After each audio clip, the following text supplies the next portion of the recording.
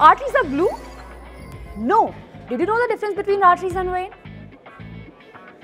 Well, let's take a journey of blood and understand more about this.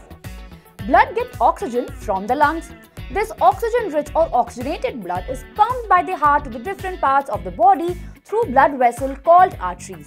As the heart pumps blood with a high pressure, arteries have thick walls to withstand it. As cells in the body use oxygen, they also produce waste, including carbon dioxide. This oxygen-poor or deoxygenated blood is carried towards the heart by the blood vessel called veins. Because of less pressure exerted by the blood, veins have thin walls.